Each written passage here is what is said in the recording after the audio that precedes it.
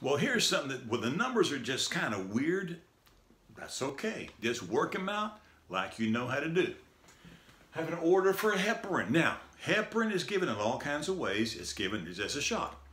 You've probably done some heparin calculations early as plain, simple dosage calculations, where you may be ordered to give 5,000 units of heparin in the syringe. So this is different. We're going to have some heparin dissolved in our IV fluid. And we're going to give an infusion, dripping it into the patient slowly. But the order is like this: 1,200 units per hour. I'm going to give the patient 1,200 units every hour that goes by. The thing that's kind of weird is some vastly large numbers. What have I got? I've got 25,000 units. Hey, by the way, a U is a symbol for units. You're not supposed to write those yourself, but you'll see them written. I got 25,000 units of heparin dissolved in 0.5 liters of normal saline. Just like we've been doing in the video lectures up above, write the order in the following form: 1,200 units. Now you can write units in doing your homework, okay? That's not a violation of federal law. That's per hour, 1,200 units per hour. Well, how strong is this stuff? I've got, wow, that whopping big number, 25,000 units is dissolved in 0.5 liters. Now, a couple of things to remember here. First, what is going to cancel out? Units. But what about this? That's liters. You always, with IV stuff, need the answer in milliliters. I need milliliters per hour. That's liters per hour. Well, I need to convert my liters into milliliters. I can do it now, do it later, whatever. Let's do it now. Recall now, how do you convert 0.5 liters into milliliters? You just move your decimal 3 places to the right, boom, boom, boom.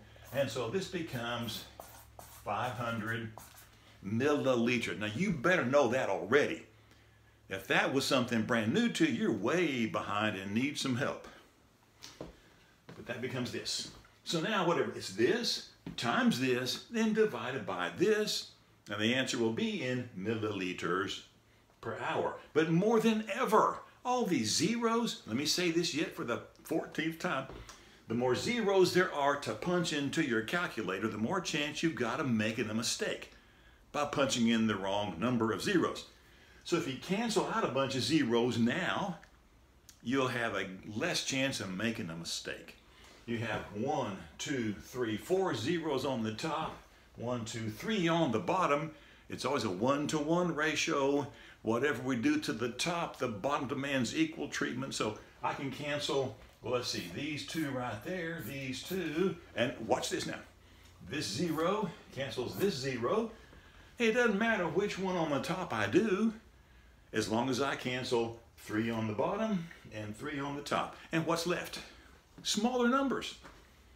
120 times 5 divided by 25. So with my handy dandy fancy calculator, I do 120 times 5 divided by 25. The answer is 24. And I punch a number boop, boop, into my infusion pump or whatever that little machine is I've got, and it's all taken care of. Now, if you had done, just to prove it to you, the whole number, 1,200 times 500, then divided by 25,000. I get the same answer, see? But it's better if you cancel out the zeros. If the canceling zeros gives you problems, don't do it. It's just handy, it's quicker.